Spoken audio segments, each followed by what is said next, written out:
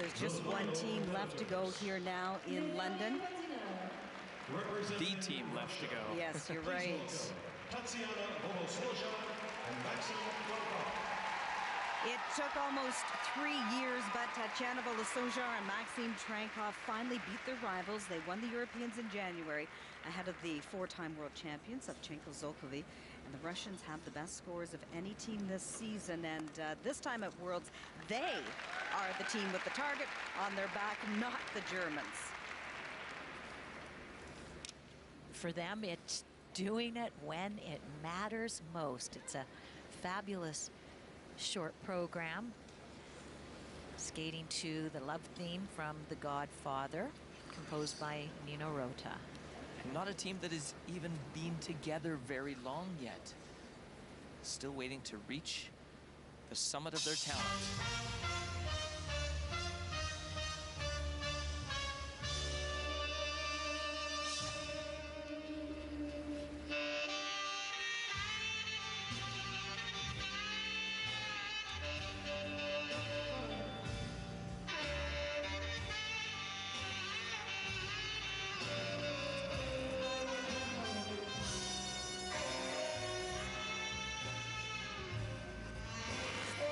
Well, what do they do best? It's coming up here, first element. Triple twist.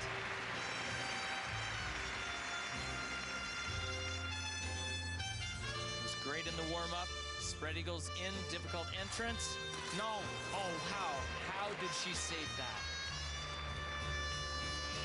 She didn't get a good takeoff, leaning forward, 2-foot landing. We'll watch to see if it was fully rotated.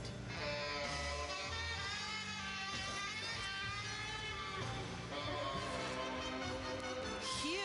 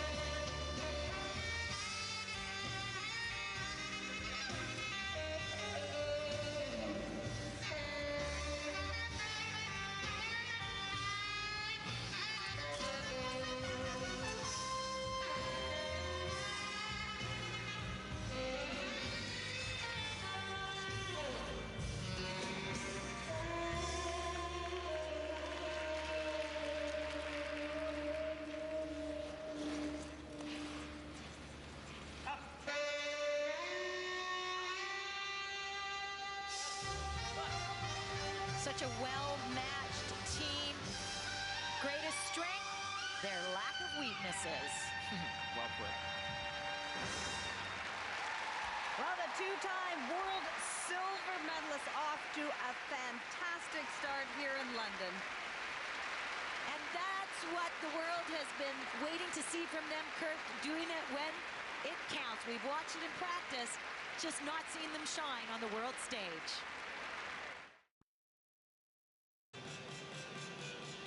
Kurt and Tracy, I don't think I've seen Tatiana Volosozhar and Maxim Trankov look like they were having that much fun on the ice this year. They did. He seemed to get a little tight in the footwork there. Here's the twist. So perfect. Well, that could be actually a perfect element. Watching the scores go in, that could be absolutely perfect. So a home run on that, but then watch this. It's hard to watch both skaters at the same time, so I kind of missed it. She never got off the toe, and she bounced around on the landing. I'm surprised that the judges were as lenient on that Salchow as they were, but they had every reason to give that Oh, the book. huge. That was awesome. And we have the ability to watch the judging monitor so we can see which elements are under review and sort of how the scores are coming in.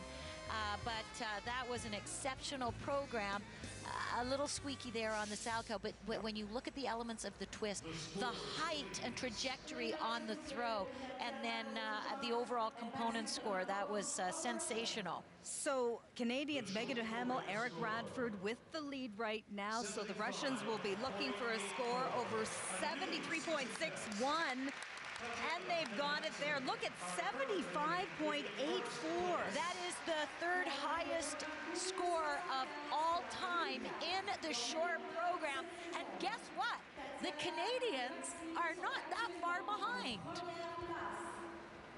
They're backstage shaking their heads. No, they're not. They were the ones telling us what they were going to do, and they did it.